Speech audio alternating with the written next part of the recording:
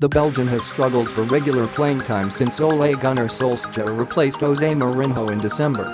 Lukaku has been utilized out wide in recent weeks, with Rashford leading the line down the middle. But he was handed a rare start as a lone frontman last night, with Rashford starting on the bench, having picked up a knock against Liverpool. United continued their unbeaten Premier League run under Solskjaer with a 3-1 win at Crystal Palace. Lukaku was imperious throughout and scored either side of half-time to continue United's mission to gatecrash the top four.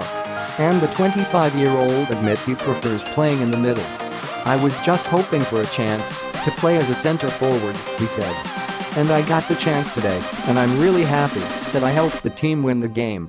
It doesn't matter if I play left, right or up front, I always try and do my best for the team.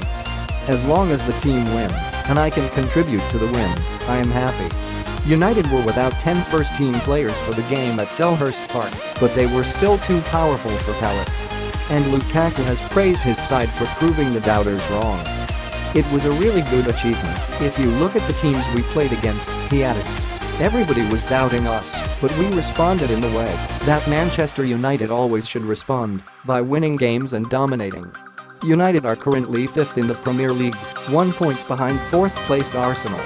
Solskjaer's side returned to action on Saturday as they welcome Southampton to Old Trafford.